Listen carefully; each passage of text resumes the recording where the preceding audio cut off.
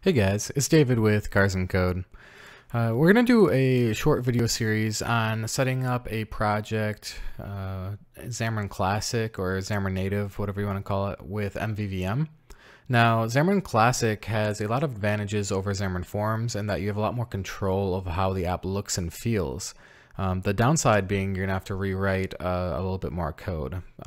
But even so, I think that Xamarin Classic, or Xamarin Native, as some people call it, is the better way to do it just because you have so much more control. I can't count how many times I've started a project that in Xamarin Forms that later on we decide we need more fine-tune control of the screen, and then it ends up taking a lot longer than it would take with Xamarin Forms. So a good way to share a lot of code in Xamarin Classic is using Mvvm and a specific tool called Mvvm cross.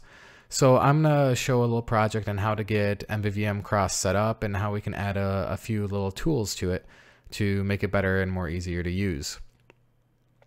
So here we're going to be creating a new project in Visual Studio, and we're just going to be creating a cross-platform app, and we're going to call it Mvvm Xamarin Classic. Now we're going to be using Native for the UI technology, and then we're going to be using a portable class library. Okay, so here we have our created projects. We've got a Android, iOS, and UWP project, as well as a portable class library for the shared code. We're going to go ahead and delete the UWP project because we're not going to be using that for this tutorial. So now we just have our Android and iOS projects. So the first thing we're going to do is we're going to add Mvvm cross to all of our projects. So we're going to look for the Mvvm cross.starter pack. So this is going to give us some of the core code that comes with Mvvm cross so we can get going faster.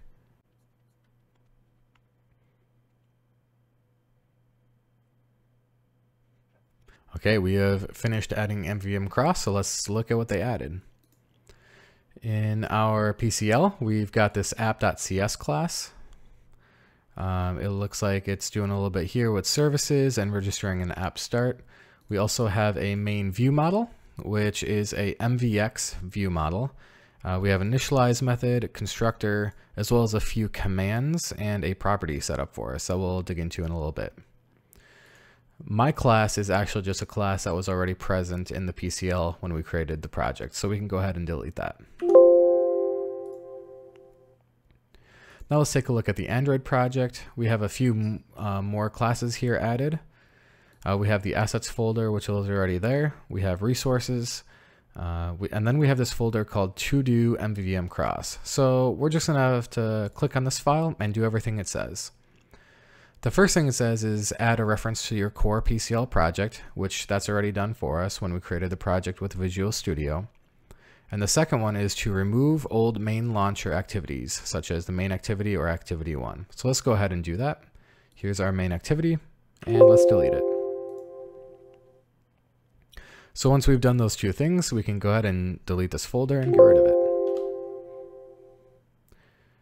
Now on the iOS side, we also get this to do Mvvm cross folder. So let's take a look at that. Once again, it asks us to add a reference to the core PCL project, which is already done. Then we're going to modify the app delegate to create the new setup class and to call the imvx app start. But then it tells you there's sample code for this in appdelegate.cs.txt. So what we can do is we can open up our appdelegate.cs.txt and just copy this code and go ahead and paste it right into our app delegate.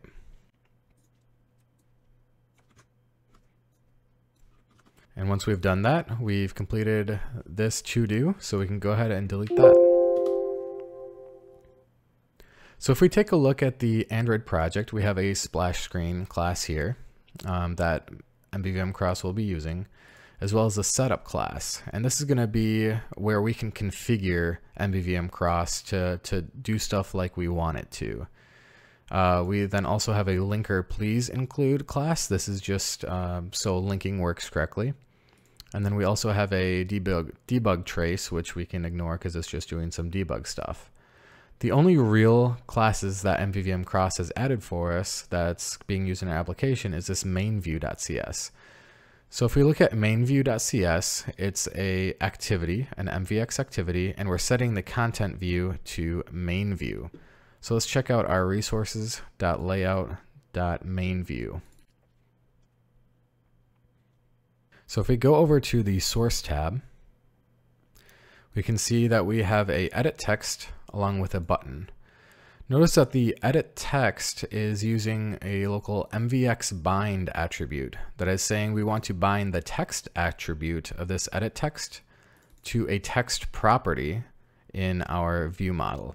So if we come back over and look at our main view model, we can see that we have a text property in our view model. So this edit text in our view is binding the text of that edit text to the text property on our view model. Similarly, we have a button in our view using the same mvxBind attribute. We're binding the click command to reset text command on our view model. So if we go back over to our view model, we can see here's our reset text command, which calls reset text, which will set text to hello Mvvm cross. So this is where we can start sharing a lot of code. We can share the view models between Android and iOS, as well as all the business logic.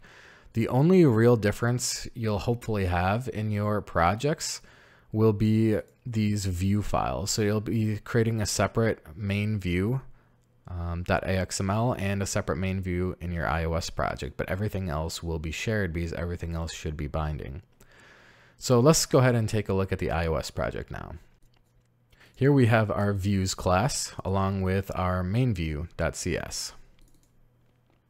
If we look at our main view.cs, we have our view didLoad method, and in here we're manually creating a binding set between the main view and the main view model.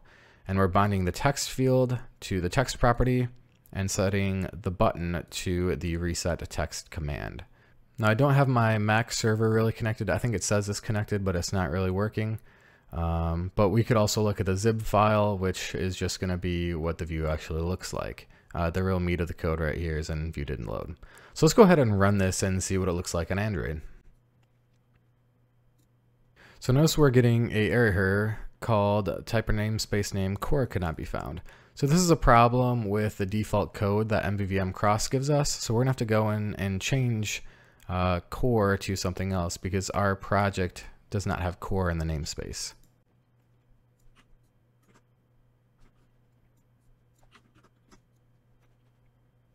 So the next error we're going to get is no resource found that matches the given name at icon with value mipmap/icon. So this is another problem with Mvvm cross that we're just going to have to fix here real quick. If you notice, if we look in the resources folder, our icon is in a folder called drawable/icon, but it thinks it's in a folder called mipmap.icon. So we're just going to change it from mipmap to drawable. So here's where the mipmap.icon is, but that's not actually where the icon comes from because the Android manifest is loaded based off of the attributes of classes. So actually, if we go to our splash screen here, we can change this map to drawable here. So here we can see our project. We can edit the text of this, and as soon as we hit reset, it should reset the text to hello Mvvm cross, which after we tap on it, it does so. So that's going to be the end of this video. In the next videos, we're going to go more into depth on how we can configure Mvvm cross to do what we want and how we can use it to navigate around and that sort of thing. So I hope you all enjoyed this video. I will see you next time.